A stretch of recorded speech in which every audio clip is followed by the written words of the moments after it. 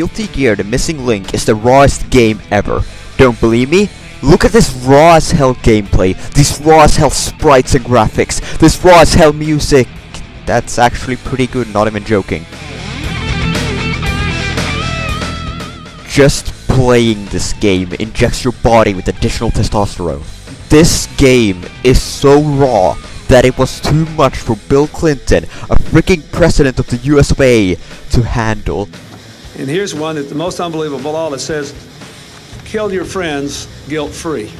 He couldn't handle it, and what happened to him?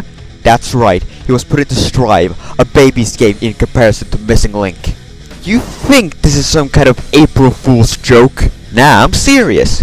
Have you seen Soul Bad Guy's ending in this game? It goes hard. Just look. It's the same as that time, long ago.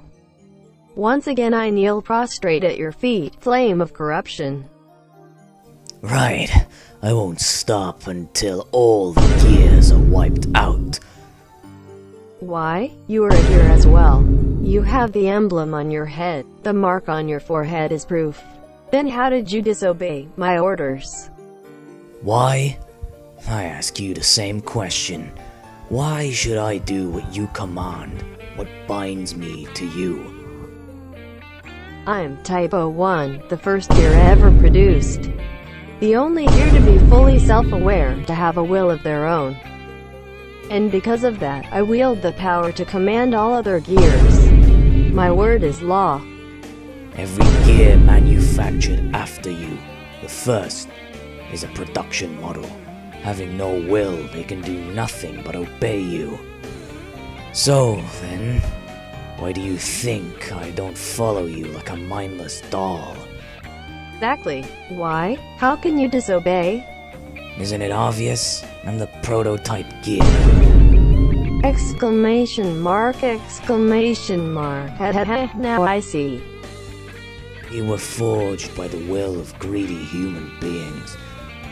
And so, we are nothing more than a symbol of all that's wrong with the world. For that reason, I will never stop until I've destroyed every gear. So that's why?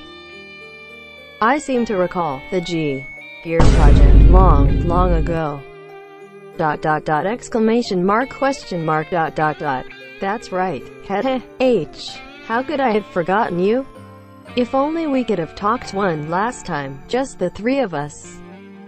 And so, with a rattling chuckle, the ultimate gear breathed her last. Justice? That's right. The man who created us, our boss. I won't rest until you lie writhing in agony before me. Soul, the gear, stared at his blood-stained hands and prayed. Prayed for the soul of the grotesque sacrifice lying at his feet. I believe I've proven my point. I hated doing that voice. It hurt my soul.